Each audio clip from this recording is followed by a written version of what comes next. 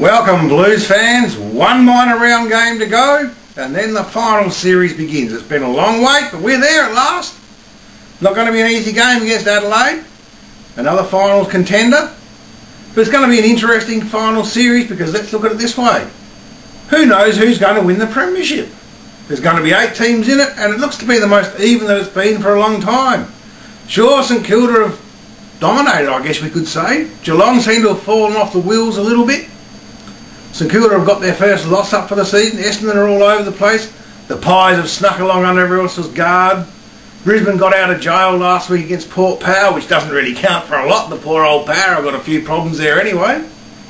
And then there's us, back in the 8.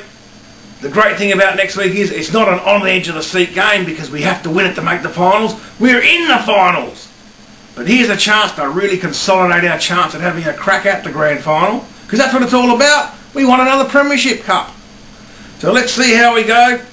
Blues fans, we've got to have our arrogance back. We've got to have our attitude. We've got our self-belief. We've got our concerns. We've got our doubts. But we're in the finals. And that's all that matters to Footyhead. So go you Blues in 2009 and bring the cup back to Princes Park. Go you Blues.